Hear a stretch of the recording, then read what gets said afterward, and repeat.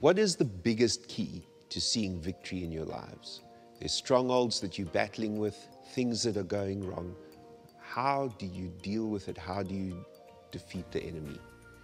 In Joshua 6 verse 11 it says, "So the ark of the Lord was carried around the town once that day, and then everyone returned to spend the night in the camp." Now what's interesting is that the whole of Israel, the whole nation, marched around Jericho. They marched around it. And do you know what? The Bible didn't even find it worth mentioning. What really was important was that it was the ark that went around the town. So it's all about the presence of the Lord.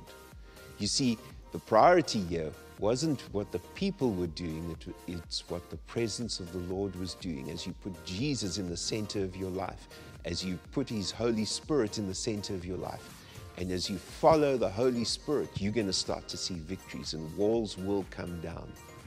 You need to be sensitive to the Holy Spirit. You need to be filled with the Holy Spirit, and you need to hear His voice.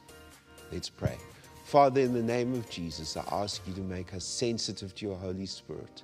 Help us to hear your voice.